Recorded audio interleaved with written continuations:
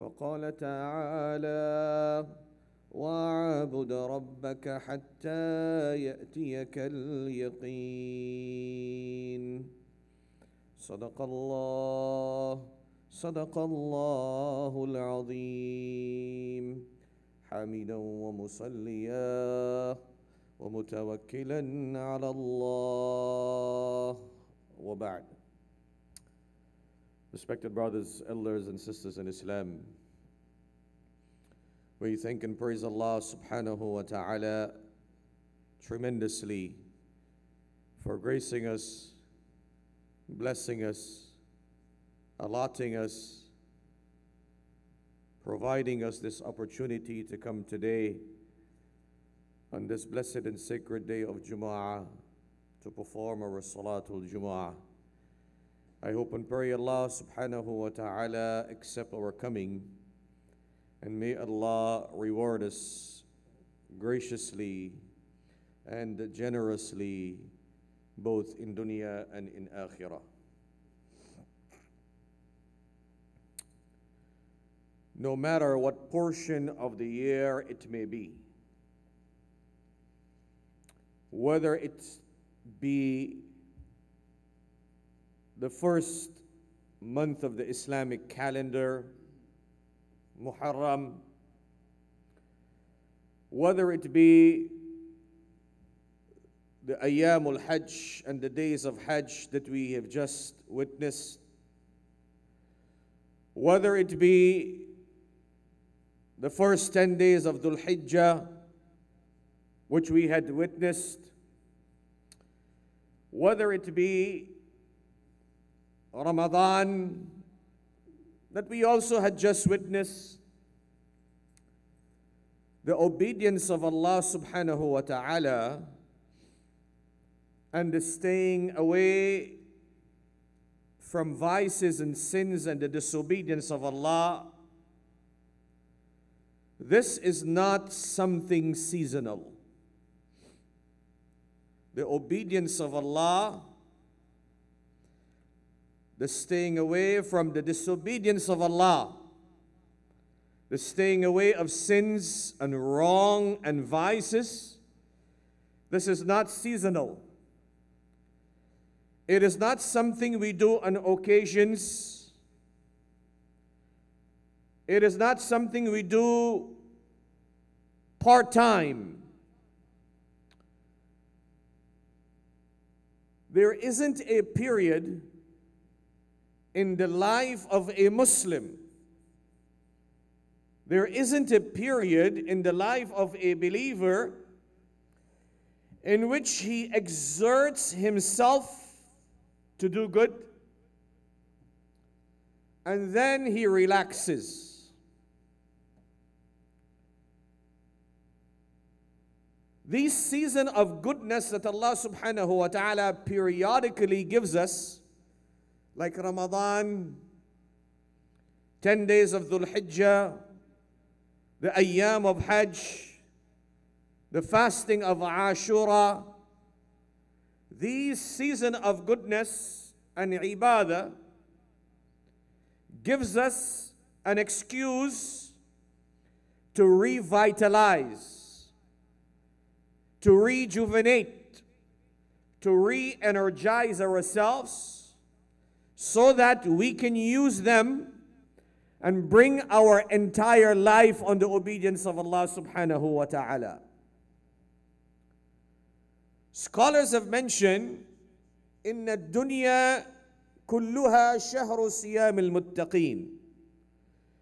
The entire life of a person, the entire life of a person is like the month of fasting. وَعِيدُ فِطْرِهِمْ يَوْمَ لِقَاءِ رَبِّهِمْ.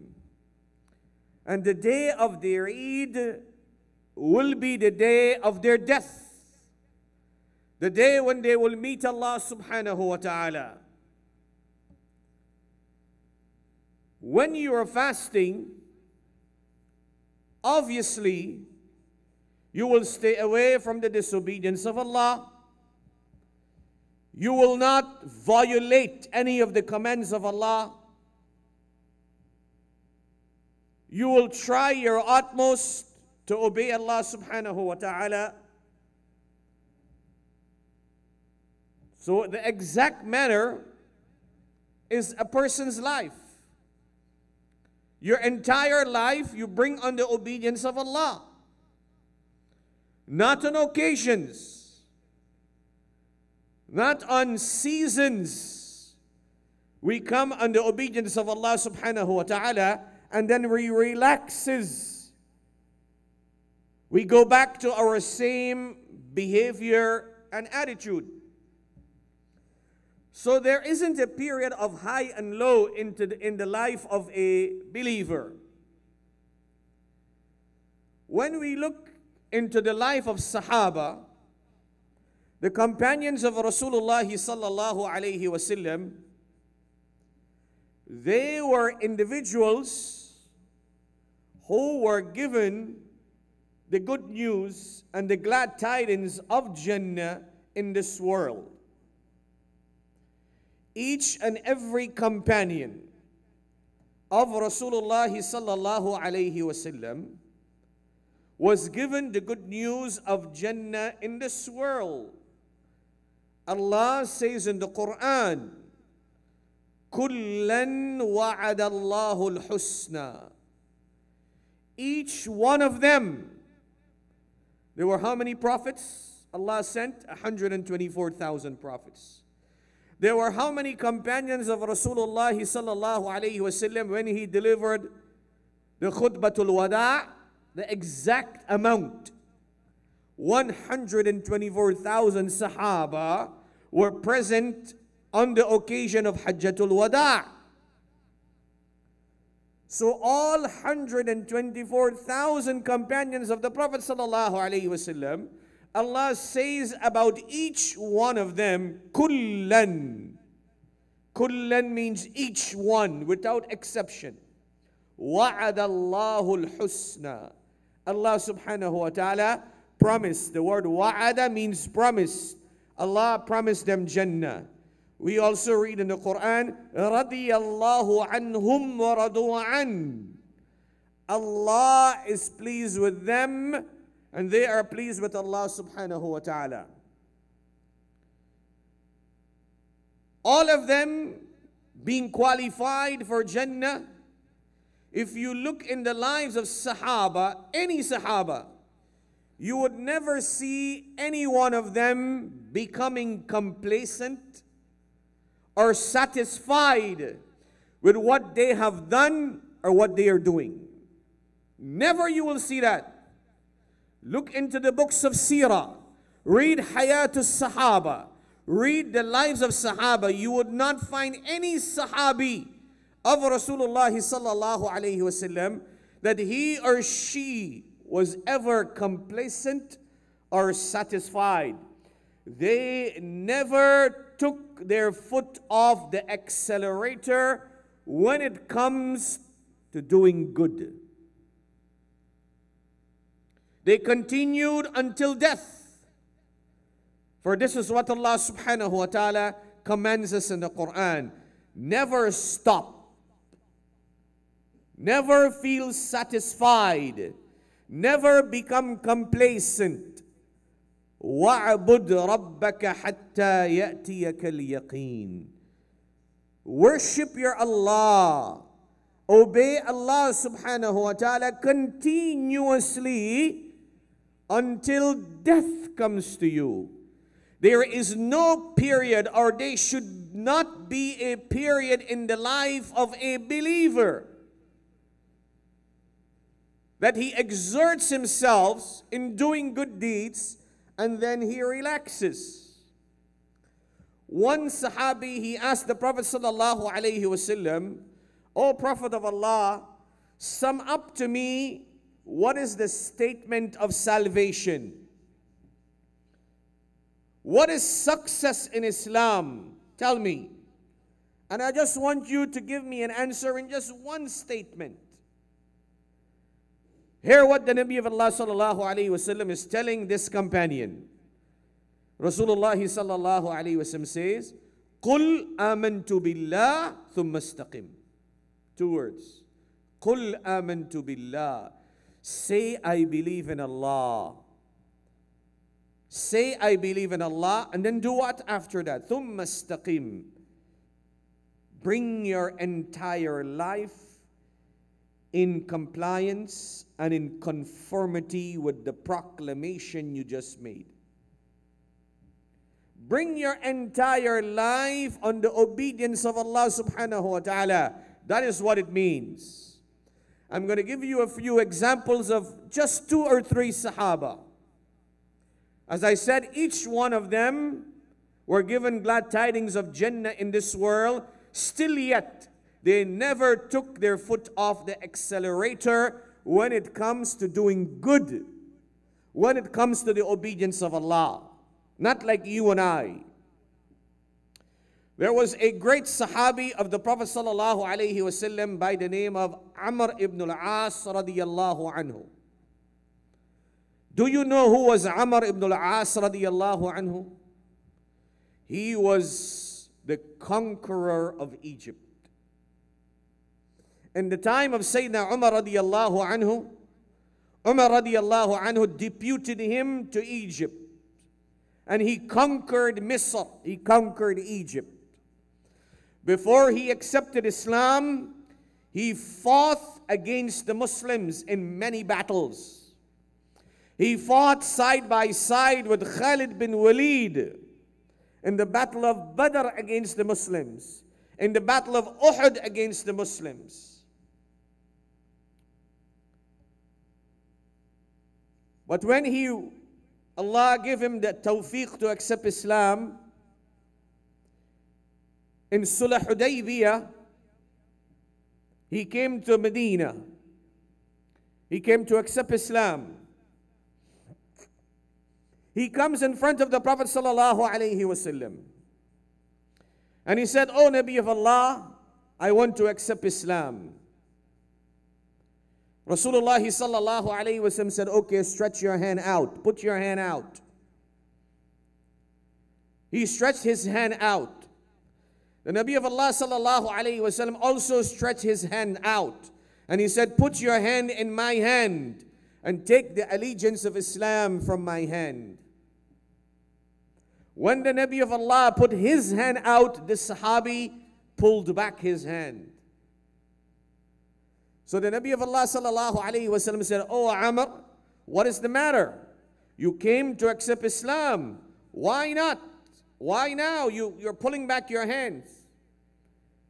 He said, "Oh Rasulullah sallallahu alaihi wasallam, I would only accept Islam on one condition." Rasulullah sallallahu alaihi wasallam said, "Oh Amr, what is that condition? What condition are you stipulating?"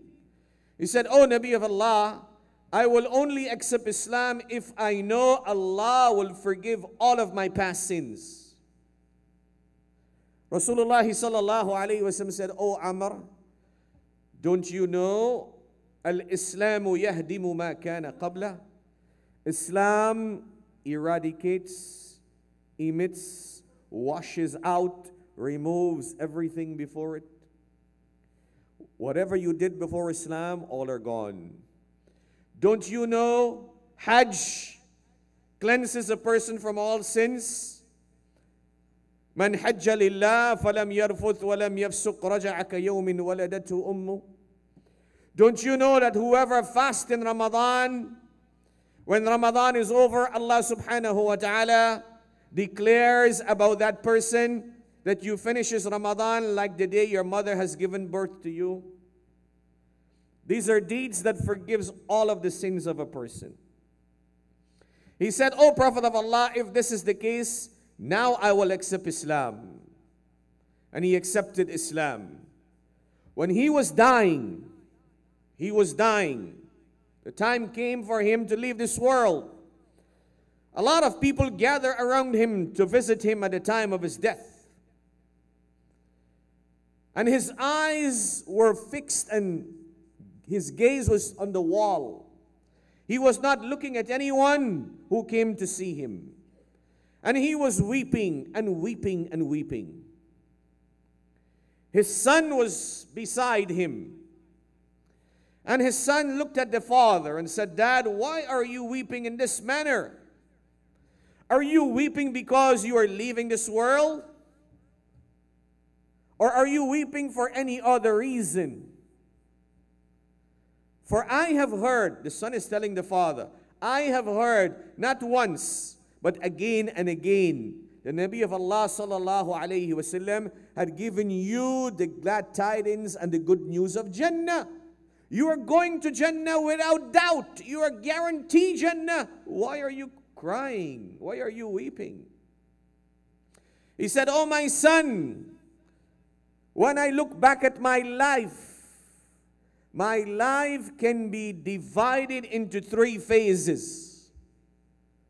The first phase of my life was that phase when I was an enemy of Islam. I had not yet accepted Islam. The Nabi of Allah was the most hated person to me on planet Earth.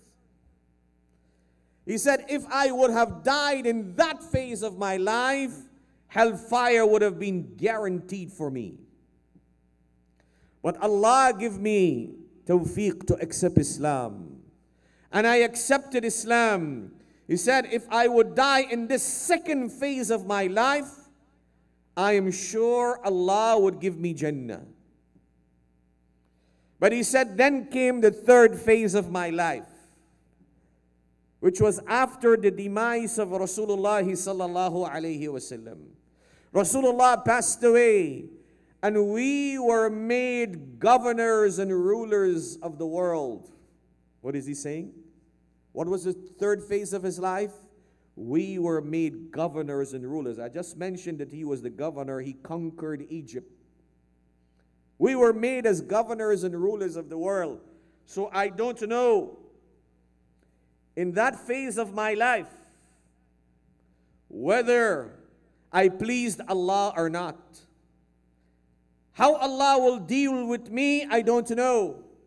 Who is saying this? Didn't he accept Islam? What Islam did? Forgive all his sins. He was clean, complete, clean slate. Didn't he perform Hajj in his life? Yes, he did. What Hajj does? Forgive all your past sins. Didn't he fast in Ramadan? More than once? Yes, he did. But what is he saying at the time of his death? He was guaranteed Jannah.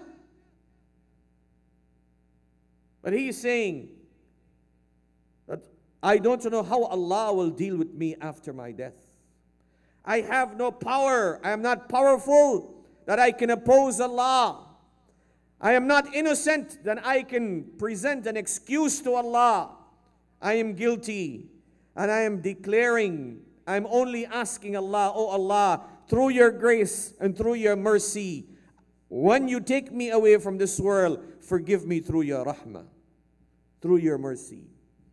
But until the last breath of his life, he never took his feet off the accelerator in doing good. Even though he was guaranteed Jannah in this world. So there is no time of low and high in the life of a Muslim. You don't exert yourself and then you relaxes. You go in a relaxing mode and you say, what? MashaAllah, I just did Hajj. I am good now. I just finished Ramadan. I am good now. I just fasted for 10 days of Dhul Hijjah. I am good now. And I just go in a relaxing mode. No, that's not what is it. Another Sahabi, a giant of Islam. His name is synonymous to fear. When people hear his name, they tremble. They tremble. The giant, Sayyiduna Umar bin Khattab radiyallahu anhu. Who don't know of Umar bin al-Khattab? When he accepted Islam, Jibreel alayhi salam descended. Umar accepted Islam, Jibreel descended from the heavens and he said, oh Rasulullah, you and your companions are rejoicing on the Islam of Umar. Let me tell you, not only you, but we also in the heavens. The angels also in the heavens, we are also rejoicing on the Islam of Umar. Rasulullah sallallahu alayhi wasallam made dua for Allah to make Umar accept Islam. The dua of Rasulullah sallallahu alayhi wasallam. And on the dua of Rasulullah, he accepted Islam. Rasulullah sallallahu alayhi wasallam said, Allah is pleased when Umar is pleased.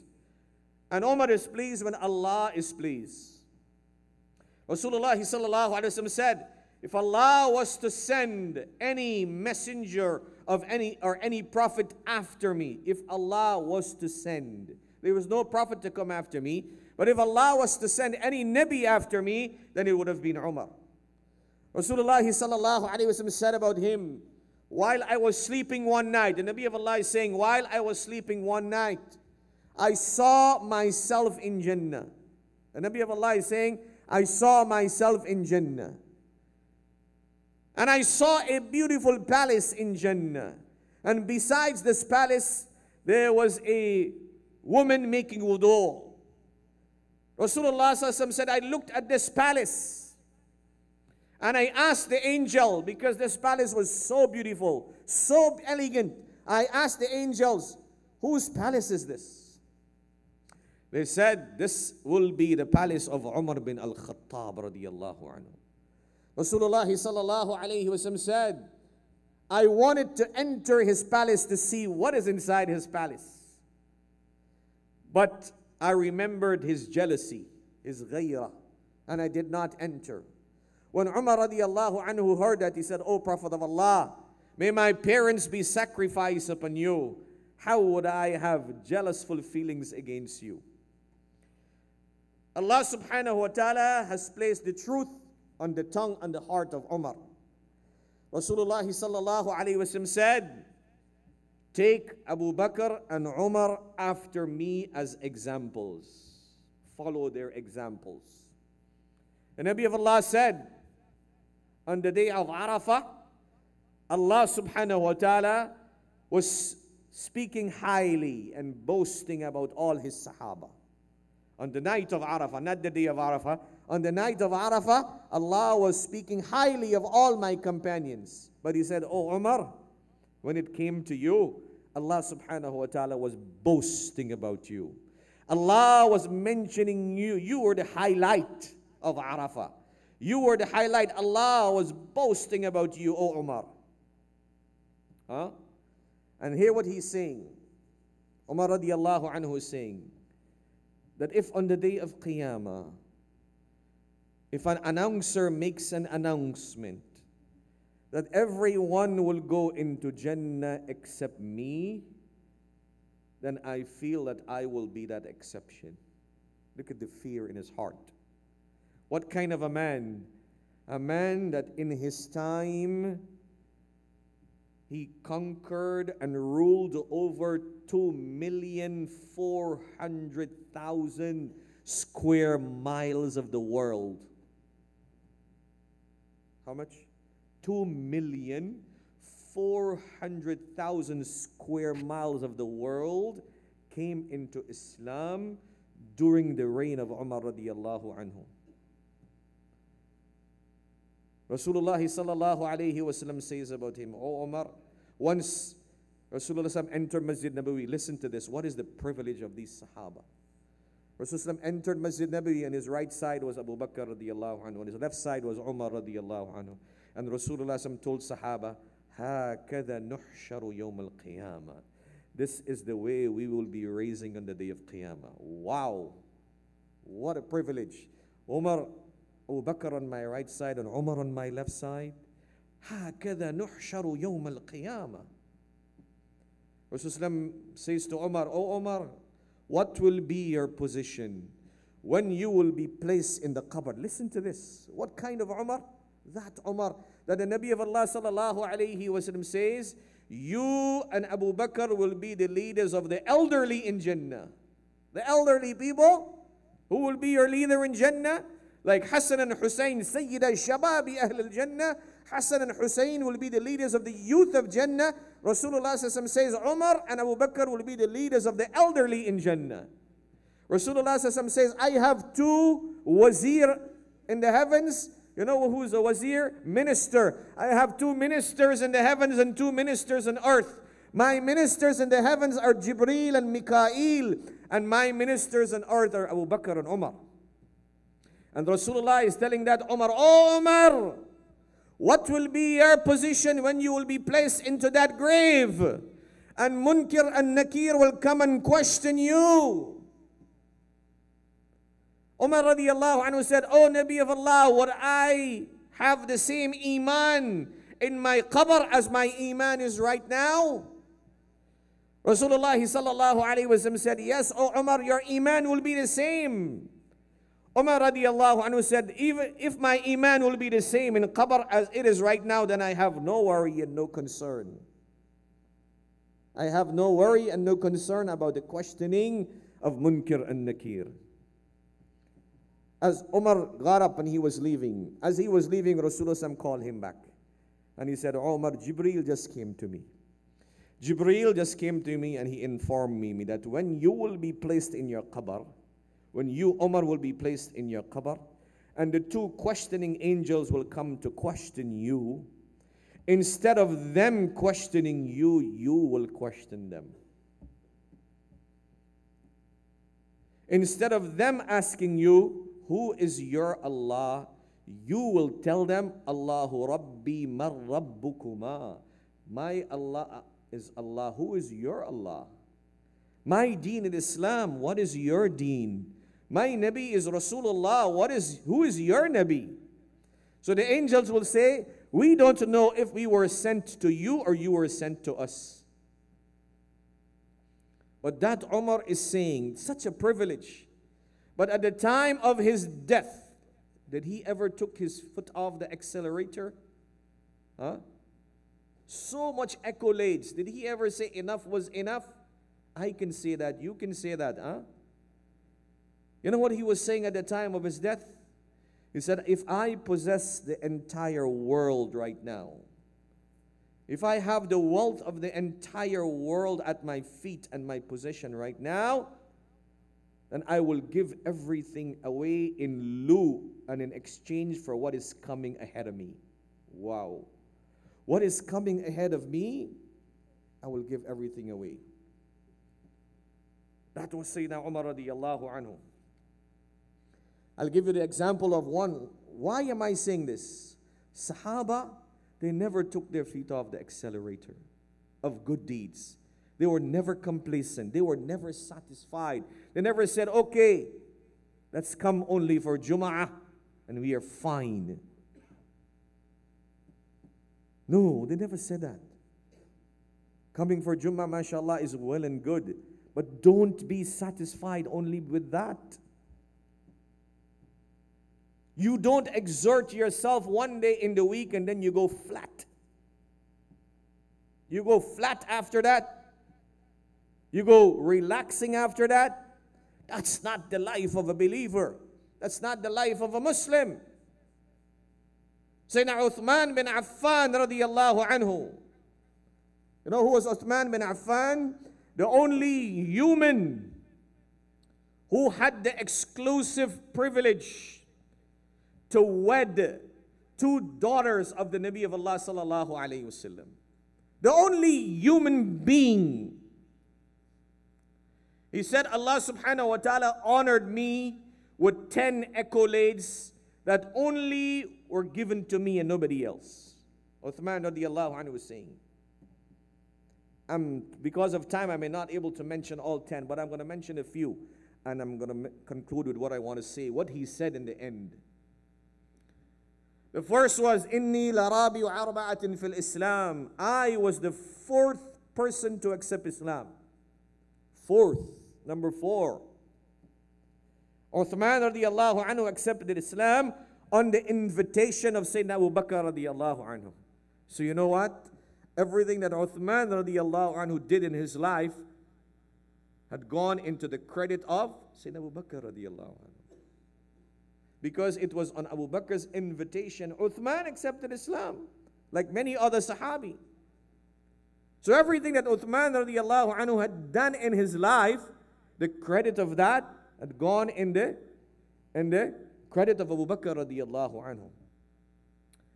So that was number one. The second was, he said, Inni jahaztu jaysh al-usra.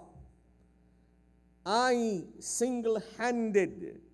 It was a very daunting and bleak moment, a very challenging moment, when Rasulullah sallallahu alayhi wasallam exhorted the Sahaba to spend on the occasion of Tabuk. It was at the expedition of Tabuk. And the Nabi of Allah sallallahu alayhi wasallam, he is exhorting the Sahaba, donate towards this expedition. Everyone gave diligently whatever they could have given. Sayyidina Uthman radiallahu anhu, he stood up. Listen to this. What kind of individual was this person? He stood up and he said, Ya Rasulullah, mi'atu ba'irin. 100 camels laden with goods on behalf of me and my family. 100 camels laden. Rasulullah sallallahu alaihi wasallam made dua for him. Said, Barakallahu feek, may Allah bless you. And he continued his appeal. Who else? Who else is there to give? Uthman radiallahu anhu stood up for the second time. And he said, Oh Nabi of Allah, mi'atu ba'irin. Ya Nabi of Allah, another 100 camels laden with goods from my side. Rasulullah sallallahu alayhi wasallam accepted it. And he said, Barakallahu feek, may Allah bless you. And the Nabi of Allah continued his appeal. The third time, Uthman again stood up. This time he brought a bag of gold coins. A bag of gold coins, and he gave the Nabi of Allah sallallahu alayhi wasallam. He said, O Prophet of Allah, take this for the campaign. At this moment, this compliance of Uthman tapped into the heart of the Prophet sallallahu alayhi wasallam, and there was a spontaneous dua from the Nabi of Allah for Sayyidina Uthman radiallahu anhu. I have read many books of hadith, alhamdulillah, but I have never come across any dua for anyone that was made by the Nabi of Allah like the dua Rasulullah sallallahu alayhi wasallam gave to Sayyidina Uthman radiallahu anhu on this occasion. Rasulullah was so happy with him. He was so happy. The Nabi of Allah said, غفر الله لك يا عثمان ما قدمت وما أخرت وما أسررت وما أعلنت وما أخفيت وما أبديت وما كان منك وما هو كائن إلى يوم القيامة. Subhanallah. Rasulullah said, O Uthman, may Allah forgive all your sins, your present, your past, your future, your public, your private. All the sins that you have done, or you will do, not only you, your children, your family, your entire descendants and your progeny till Qiyamah. Till Qiyamah. Till Qiyamah. Your entire progeny. May Allah forgive all of them. This dua from whom? The Nabi of Allah sallallahu alayhi wasallam. Today every one of us, despite we are desperate for blessings, right? And we ask for dua. It is not the requested dua that brings magic. Listen to this. It is not the requested dua that brings magic in your life. It is the dua when you deserve it. It is the dua that when you deserve it will bring the positive changes in your life. Uthman radiallahu anhu deserved the dua from Rasulullah sallallahu alayhi wasallam, and he tapped into the consciousness of the Nabi of Allah, and that dua came out from the Nabi of Allah sallallahu alayhi wasallam spontaneously. Rasulullah made that dua for him. His other privilege. Inni nakahtu ibnatay Rasulillahi sallallahu alayhi wasallam. He said, I had the privilege of wedding two daughters of the Nabi of Allah sallallahu alayhi wasallam. His first wife was Ruqayya radiyallahu anha. Tragically, she passed away on the 17th of Ramadan when the Muslims, they were in the battle of Badr. They were in Badr when she passed away. Uthman radiallahu anhu could not participate in Badr. As we know, Allah had forgiven all the Sahaba of Badr, the Badriyin. Rasulullah said, you can do whatever you want from this moment. Jannah is yours. He told the Sahaba, the 313 Badri Sahabi who participated in Badr, he said, now, after this battle, you can do whatever you want. Allah has forgiven all of you. So Uthman did not participate in Badr because he was attending to his ailing wife, who was the daughter of Rasulullah sallallahu alayhi wasallam. So he just finished burying his daughter, his wife. And the news came that the Muslims, they were victorious in Badr. One of the qualities of Rasulullah sallallahu alayhi wasallam was mutawasilul ahzan da'imat tabassum. The Prophet sallallahu alayhi wasallam had this perpetual grief in him all the time. But he would not show it to people. It would not be seen that he is grieving inside. For this ummah, he was grieving all the time. Da'imat tabassum, but he always had this beaming face. He would always be smiling, right? It is very difficult to marry these two together. It is very difficult to merge these two together. In theory, much less in reality. Uthman radiallahu anhu had to deal with that. He's burying his wife, and at the same time, the news came that the Muslims were victorious in Badr. Rasulullah sallallahu alayhi wasallam saw him after he buried his wife, that he was depressed and he was, in sorrow.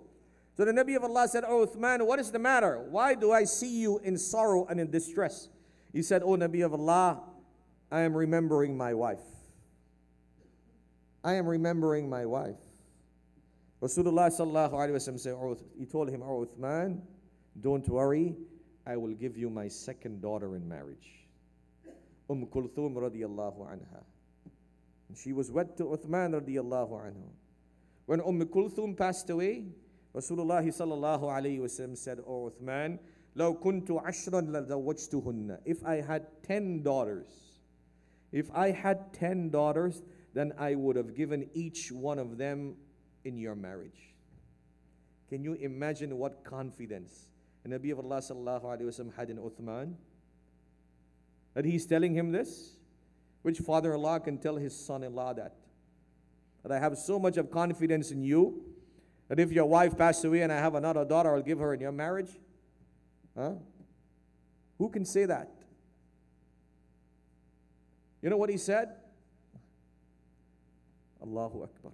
Sayyidina Uthman radiyallahu anhu, he says, "Ma taghannaytu." Before I mention this, I will tell you one thing more about him. And take this and put it in practice. He was very generous. He was a very generous man. He would give a lot. But on the day of Jum'ah, he would free a slave. And every Jum'ah, he would free a slave. Rasulullah sallallahu alaihi wasallam said, anyone who frees a slave, Allah will free them from Jahannam. And every Jum'ah, he would free a slave. Maybe we cannot do that. But let us do something extraordinary on the day of Jum'ah. Other than the good deeds that we will do during the week, right? He used to do something extraordinary in Jum'ah by freeing a slave. We do good deeds throughout the week, but let us do something more on the day of Jum'ah. Raise that bar a little bit higher on the day of Jum'ah. Give some more sadaqah. Talk to somebody nicely. Do something good for someone. Do some good deed extra on the day of Jum'ah. Follow the sunnah of Uthman radiyallahu anhu. Do something extra. You know what he said? I had never in my life, pre or post-Islam, wow, listen to this. Pre or post-Islam, I had never committed adultery. I had never listened to music in my life. Wow. Rasulullah said, a time is going to come when people from my ummah will consider adultery, the consummation of alcohol, the wearing of silk, the consummation of alcohol, you consume alcohol, adultery, they will consider them halal. And you know what he said? In every home you will find music and musical instruments. Uthman radiallahu anhu, what he's saying, I have never listened to anything like that before Islam or pre or post Islam. Today, if your wedding don't have music, what do you say? What people say? Is this a funeral home or is this a wedding? Even this helped infiltrate in the places where the halls are adjacent to the masajids. You have music. The Nabi of Allah says a sign of Qiyamah, that in every home, and that's reality today.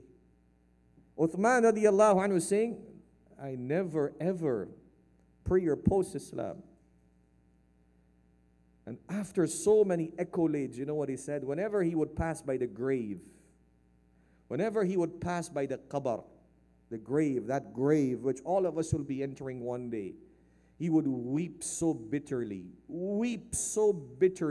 that his beard would become soaked with tears. Sahaba would ask him, Oh Uthman, when you hear about Jannah and Jahannam, you would not weep like in this manner as you will weep when you come to visit a grave. You know what he would say? هذا أول منزل من منازل الآخرة. This is the first stage of all the stages coming in Akhirah. If I pass here, then I will pass all the other stages. And if I fail here, then I will be a failure in all the other stages coming. That Uthman, did he ever take his foot off the accelerator? He was worrying about his death. He was given dua of Nabi sallallahu alayhi wa sallam of forgiveness. His entire progeny. He never said, no, enough is enough. He never said, no, it's a time for me to stop doing. He continued. Every Sahabi continued. Every one of them. But we are complacent. We are satisfied with the little bit that we are doing. Alhamdulillah, Allah give us tawfiq to at least to do a little bit. But build on that, continue on that. Don't say, yes, this is it. I can't do more. You can. We can. Allah gives us the ability to do more. We can. Challenge yourself how much more I can do. Don't say this is it. Enough is enough. There is no word like enough in the vocabulary of a believer. No way. If someone says enough is enough, deception from shaitan. Because shaitan doesn't want you to go ahead. He doesn't want you to do more. Hey, it's enough. It's enough. I'm praying 5 salah a day. That's enough. I don't need to do anything more. No, that is not enough. I'm fasting in Ramadan. That's enough. That may not be enough. I have done Umrah and that is not enough. It is never enough. Sahaba never said enough. How can we say is enough? When they were guaranteed Jannah, are we guaranteed Jannah? That we say it's enough? No. So it's never enough. Hatta al-maut. We worship Allah. We stay away from the disobedience of Allah until we die. Until the last breath from this life comes out from our bodies. Until then, we continue to worship Allah subhanahu wa ta'ala. Continue to obey Allah and stay away from the disobedience of Allah. May Allah subhanahu wa ta'ala give us tawfiq and the ability to continue obeying Allah throughout our lives and stay away from the disobedience and ma'asiyah. Barakallahu lana wa lakum fil Qur'an al-azim. ونفعنا وإياكم بالآيات وذكر الحكيم إنه تعالى جواد كريم مليك بر رؤوف رحيم فاستغفروه إنه هو الغفور الرحيم.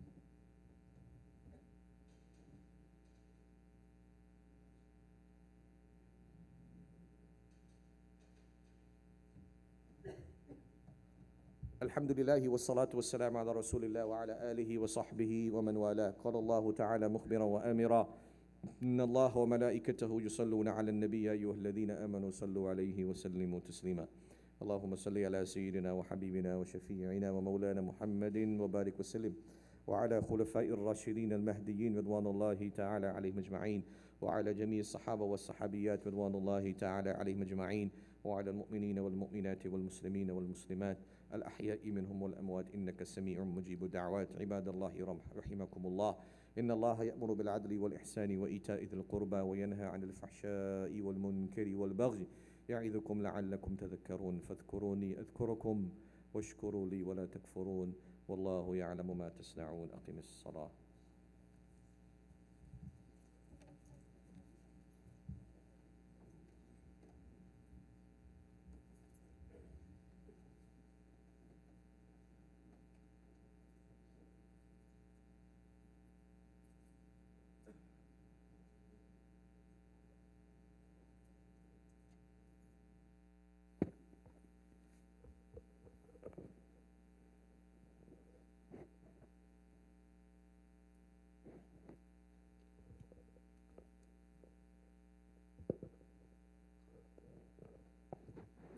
الله أكبر الله أكبر الله أكبر الله أكبر. أشهد أن لا إله إلا الله، أشهد أن لا إله إلا الله، أشهد أن محمد رسول الله، أشهد أن محمد رسول الله. حي على الصلاة، حي على الصلاة، حي على الفلاح، حي على الفلاح. قد قامت الصلاة، قد قامت الصلاة. الله أكبر الله أكبر. لا إله إلا الله. استقيموا. Straighten the lines. Make sure you're close to each other. Leave no gap in between.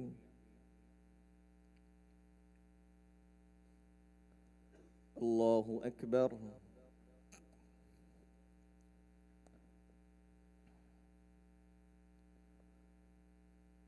الحمد لله رب العالمين، الرحمن الرحيم، مالك يوم الدين، إياك نعبد وإياك نستعين، اهدنا الصراط المستقيم، صراط الذين أنعمت عليهم غير المغضوب عليهم ولا الضالين.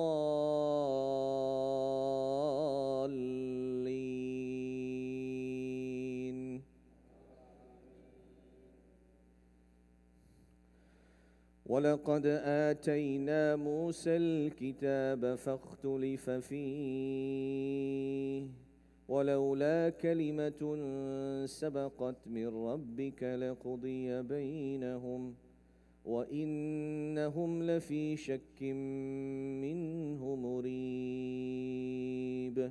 من عمل صالحا فلنفسه ومن أساء فعليها وما ربك بظلام للعبيد.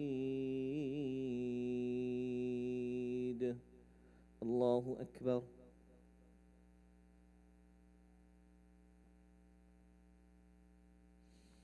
سمع الله لمن حمده.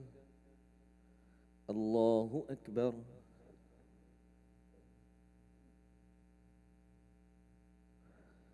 الله أكبر. الله أكبر.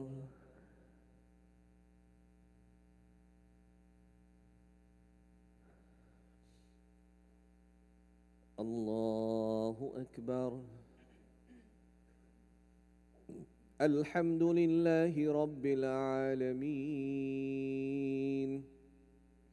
الرحمن الرحيم، مالك يوم الدين، إياك نعبد وإياك نستعين، اهدنا الصراط المستقيم،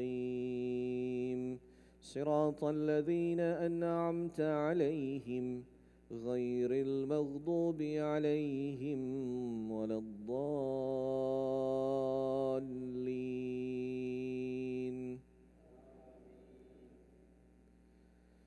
إن الذين آمنوا وعملوا الصالحات أولئك هم خير البرية، جزاؤهم عند ربهم جنات عدن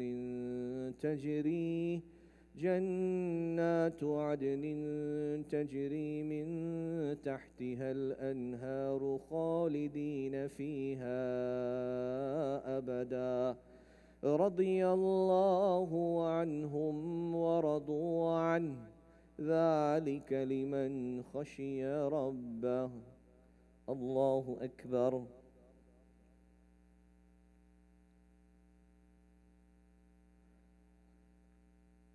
سمع الله لمن حمده الله أكبر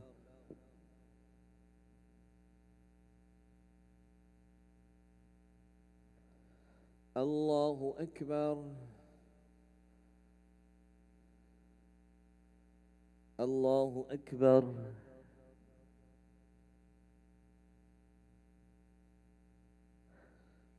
الله أكبر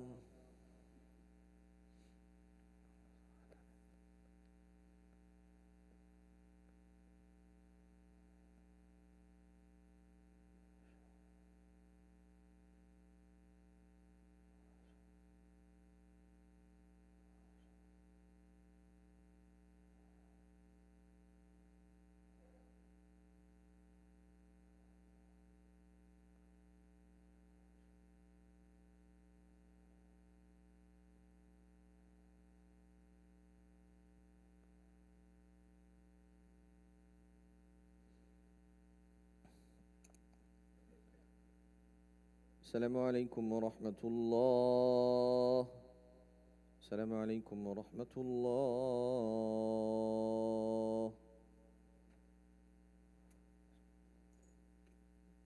Assalamu alaikum, brothers and sisters. Pastor boxes, thank you so much for your generosity, your donations, inshallah. I'd like to thank, Maulana Roshan for a splendid and informative khutbah, inshallah. Brothers and sisters, we have a blood drive, and the truck is outside. Please do your best to donate your blood, because you never know, a member of your family could need it in emergency. Please, it is very important if you could do that, inshallah. And the truck is outside, and the technicians are there as well. Also, brothers and sisters, just to remind you that you can have a copy of the day's khutbah free of charge, or for a small donation at our table, inshallah. And viewers also could remember to donate towards Al Hikmat Online for free khutbah broadcast on the social media, inshallah. Also, brothers and sisters, there's a box there for the police security. Remember to drop one in the donation there, inshallah. The South Florida Muslim community, in collaboration with Al Hikmat TV, will be having their 14th Quranic competition on Saturday, October 26th, right here at Darul, 12 noon. The date again, that is the 26th of October at 12 noon, right here at Darul Uloom, the Quranic competition. Also, I see Brother Naeem, there are flyers in the lobby, having barbecue tonight, inshallah. Delicious, he promised it to be very delicious, inshallah. And there's a flyer outside there. We've been asked to make a dua for the brothers and sisters who have passed away and those who are unwell.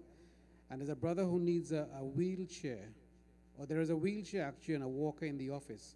For those need those who need a wheelchair, please see Brother Hanif in the office, inshallah.